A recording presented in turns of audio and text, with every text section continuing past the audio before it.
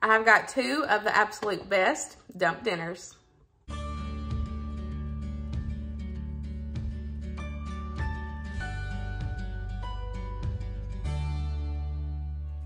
Hey guys, welcome back to my channel, or welcome if you are new. My name is Tamara. Today's video is super fun. It is the last cookbook collab for 2022. I cannot believe that this year is over. That is crazy.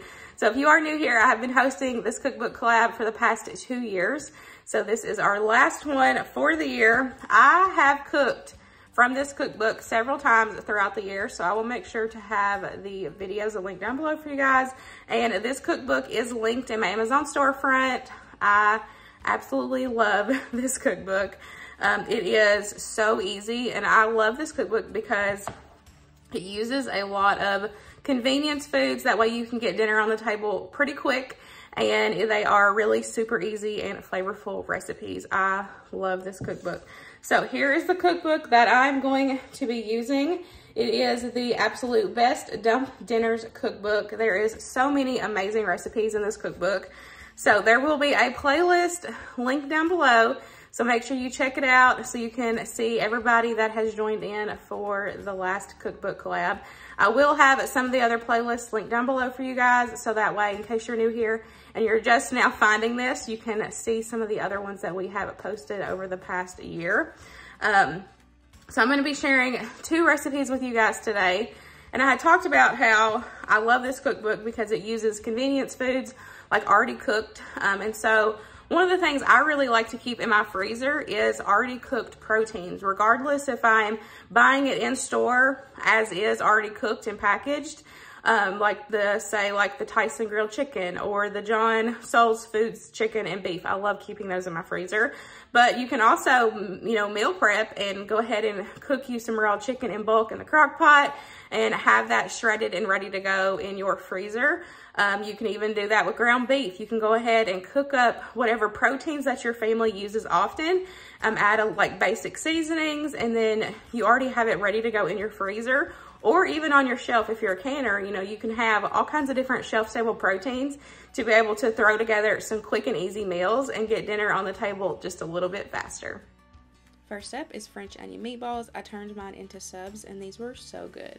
All you need is some fully cooked frozen meatballs. I use the Kroger brand home style. We've really been liking those, and I love keeping those on hand.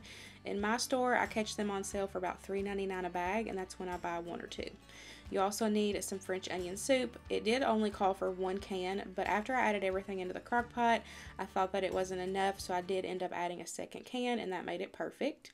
And then, of course, your onion. Just use as little or as much as you want. I went by the recipe, and next time I do this, I will probably double the amount of onion. So you just use your judgment and add as much as you want. But you literally just dump everything in the crock pot, put the lid on it, let it cook on low for about 6 hours or high for about 4. Now, if you are not a fan of frozen meatballs, I do have a homemade version of this, so I will have that video and recipe linked down below for you guys. But doing it this way was so good, and it was so easy. All I had to do was dump everything in, and dinner was done. Now, yes, I did do an extra step, and I had some leftover hot dog buns, and I turned mine into subs. But you can easily serve this over mashed potatoes with another side dish or rice, or you can, you don't even have to bake the subs. You could just open the sub buns, put your meatballs in, top it with cheese, and serve it that way. But doing it this way, baking them in the oven, letting that cheese get nice and bubbly, was delicious. Now I'm just going to repeat that for the rest of the buns, and then we're going to pop this in a 350-degree oven for about 10 to 12 minutes. The meatballs are cooked, so you are just melting that cheese and getting the buns toasty. Here is what they look like when they're all done. These were so good. We will definitely be making these again. I just served them with some tater tots and some of that French onion au jus on the side to dip the subs in. These were so good, you guys. This was a great way to use up those frozen meatballs you might have in your freezer. Next up is chicken Alfredo ravioli. This was so good as well. And I loved that I had everything on hand. This is all ingredients that I keep in my pantry, my fridge, and freezers. So I was able just to throw this together based off this recipe. I've got some cheese, I've got some seasoned rotisserie chicken, which I did end up getting a second bag out because I realized after opening it up and cutting it up that it wasn't going to be enough. You also need some Alfredo sauce, and then I chose to do spinach. The recipe did call for mushrooms, but that's one of the joys of it being your kitchen, your rules. You know what your family likes and what they will eat. And so it's okay to change out certain things. Now, yes, my family likes mushrooms, but I really needed to use up that spinach. In a greased 9x13 baking dish, we're going to go ahead and get everything layered up just like you would a traditional lasagna or ravioli bake. We normally really like the Lazy Man lasagna, and so I was excited to give this one a try. I have made a homemade like chicken Alfredo lasagna before, I believe, or maybe it was stuffed shells, and that stuff takes a lot of time, and sometimes we don't have that kind of time. We just really need to get dinner done, and so putting this together took maybe 10 minutes, and then I just popped it in the oven at 350 and dinner was done. So I've got a little bit of that sauce down just so the noodles don't burn, and then we're going to do a layer of the noodles, a layer of the Alfredo, we're going to do some chicken, and then I will put some spinach on, and then cheese, and then we will just repeat that until all of the ingredients are gone.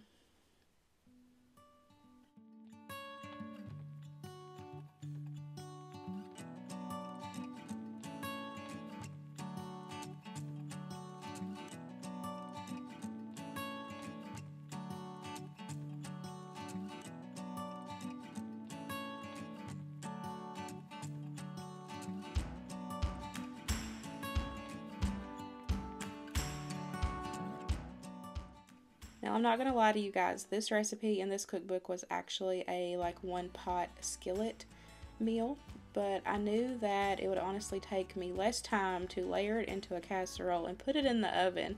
That way I didn't have to stand over the stove to cook this. So that's why y'all are seeing it as a lasagna versus if you do have the cookbook and you're like, well, that's not how it is.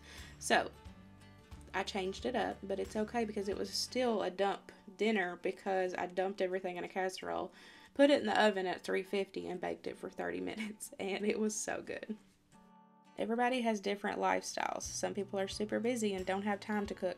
Some people don't enjoy cooking homemade and from scratch, and so that's one of the things that I enjoy about my own channel is that I share from one end to the other. I might share a video like this with you guys that's convenience foods, to help you guys out, but then the next day I might share from scratch cooking, making homemade breads and stews and, you know, soups and like hearty homemade recipes, because I want to have options for everybody. And this is how we eat. This is 100% how we eat. I share real life with you guys, and you know that, and I say it all the time, it doesn't have to be fancy just as long as your family is fed. If cooking homemade from scratch is not an option for you, it is totally okay. You can easily throw these dishes like this together and still have some delicious meals.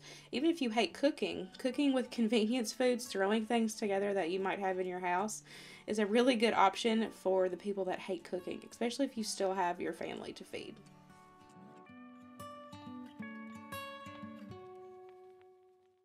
These two recipes in today's video were super easy to put together, delicious, and even budget friendly.